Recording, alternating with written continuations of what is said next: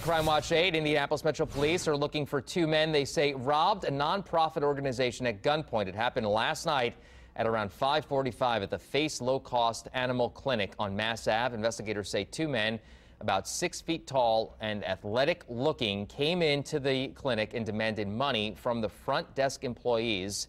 They were armed with handguns. Police say they left with an undisclosed amount of money. The men were last seen running south wearing gray hoodies, jeans, and black ski masks. Anyone with information is urged to contact Crime Stoppers at 317-262-TIPS.